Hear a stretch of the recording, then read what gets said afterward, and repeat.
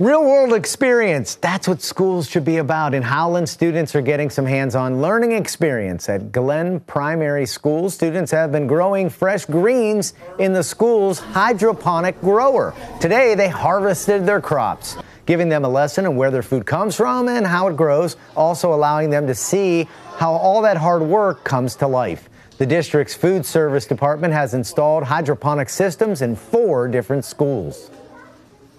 The students, they get to try something fresh. It's not weeks old. It's not something coming off a truck and all this. There's not all the different chemicals and things that they may do in the fields. The lettuce will be served in the cafeteria to students on Wednesday. You also might notice all the kids wearing their pajamas. It was in celebration of Dr. Seuss and Read Across America Week.